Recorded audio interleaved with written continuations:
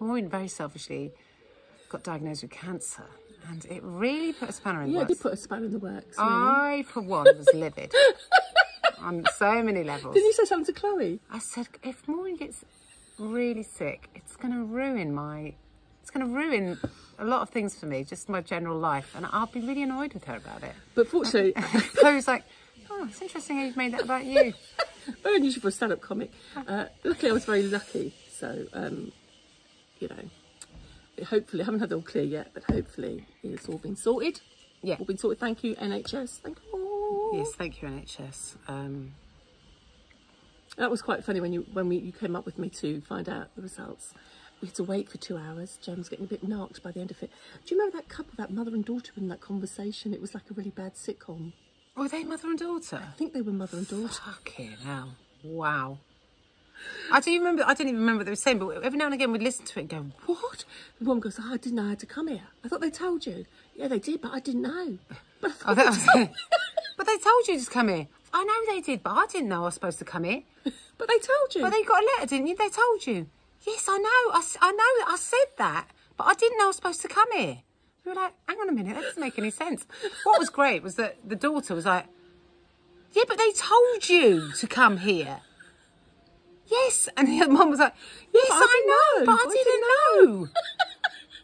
And Jen's eyes were doing a lot of rolling at that point. I was like, I can't handle this. Some of the stuff they came out with, you were like, if they put this in a sitcom, you wouldn't believe it. People wouldn't believe it. It was, we should have really noted it down. It was bloody hilarious. Anyway, we had to wait for 2 hours. Jen, they were talking about some woman for ages, weren't they? I said to her, well, you know, she's had her hip done. Well, she shouldn't have, should she? Because I said to her, she shouldn't have done it. She shouldn't have been out there. I know, she shouldn't have been out, but she had it and she's got it done. Well, you know what I think about that? I've got a feeling you're going to tell me. They were very loud, let's put it that way. Me and Jen were very quiet in the corner, if you could believe that, but we weren't. We weren't. People kept staring at us going like, shut the fuck up.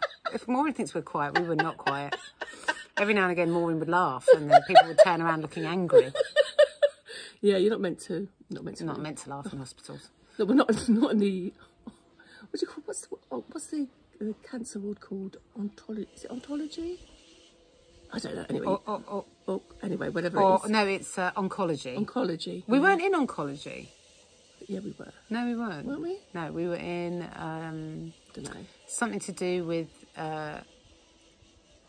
urine, blood and stomachs or something. I don't know. Is that a department in hospital?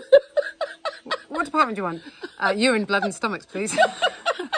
Yeah, just go down the corridor. Urine, blood and stomachs. So anyways, and then... it wasn't that. Then we were like waiting for 2 hours, but me and Jan was like, I had a word with her. Word with reception. And then we got to see it, and then the doctor, as soon as Jen walked in, went... I said, she's been waiting here for 2 hours, and the woman went, I've been waiting here longer than you. I was like, what? That's a fair enough point, but nonetheless. I forgot about that. She said, well, I've waited longer than you.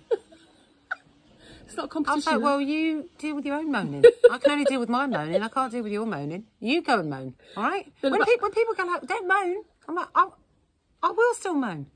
It's like saying, you're in a restaurant and your meal's shit. You go, well, my meal's shit as well. Will you fucking tell them it's shit? And I'll tell them mine's shit. It's shit. Anyway, eventually we got in.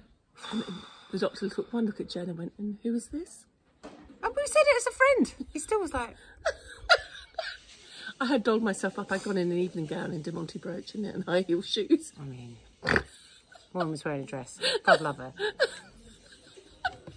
It just went up a little bit too high at the back. Did it? A little bit. I thought, please don't bend forward. And there's me in a pair of like chinos. And a t-shirt. A little jacket, bomber jacket. A little bomber jacket. Oh, here come the odd couple.